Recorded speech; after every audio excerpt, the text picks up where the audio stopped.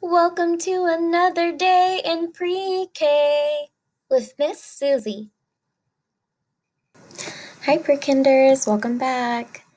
Let's start off with our Days of the Week song so we know what today is.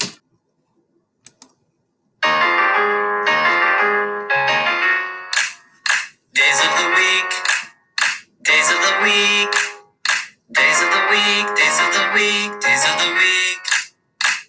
There's Sunday and there's Monday, there's Tuesday and there's Wednesday, there's Thursday and there's Friday, and then there's Saturday. Days of the week, days of the week, days of the week, days of the week, days of the week.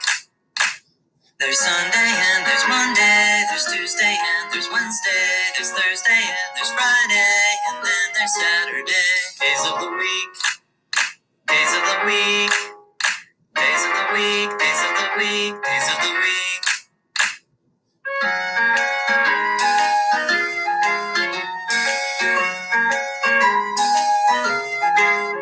Days of the week, days of the week, days of the week, days of the week, days of the week. Sing with me now. There's Sunday and there's Monday, there's Tuesday and there's Wednesday, there's Thursday and there's Friday, and then there's Saturday.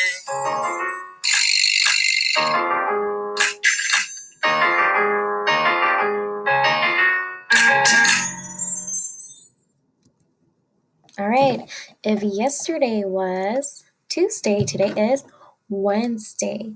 It is Wednesday, May 5th, so it has been 5 days of May so far, and we are learning about insects again this month. So let's look at our question of the day. So our question of the day is, how are these insects alike? So I have two insects here. I have a grasshopper and I have a ladybug. And I want you to let me know how these two bugs or insects are similar or how they are alike. Let me know what you see that is similar between them.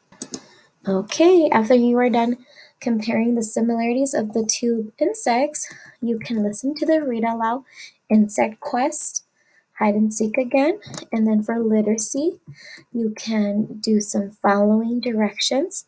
So what I want you to do today is I want you to record yourself telling your own steps on how to cook or make something to eat. So you can just record a short video tutorial of you showing me or someone how to do something like making a sandwich.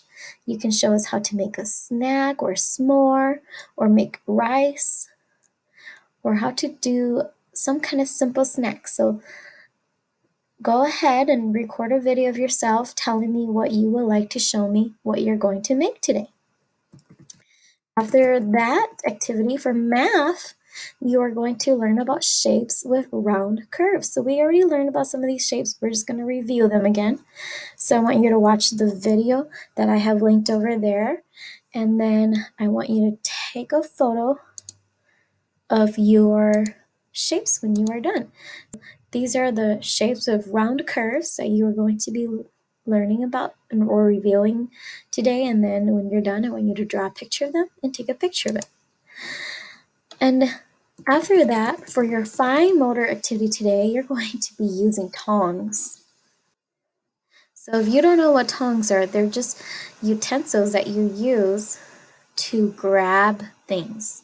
A lot of people use them to grab things that are hot or to grab things without using their hands to grab it, because tongs are usually cleaner to use to grab food. So right here, this boy is using it to grab some food, and in this picture, this girl is using it to grab some balls. And so today you're going to practice using tongs. So if you have a tong in your house in the kitchen, you can practice using it. There's different kinds of tongs. And so you can practice using it to pick up food objects. You can practice it to pick up your toys or small objects that you have. When you are done with that activity, that's almost it. And then you just have your sight words. So sight words for this week is we have the word be and the word have. So these are our two words this week. And you can practice reading your flashcards, or you can write the words down, and you can trace it in your sight word packet if you have it on page 19 and page 20.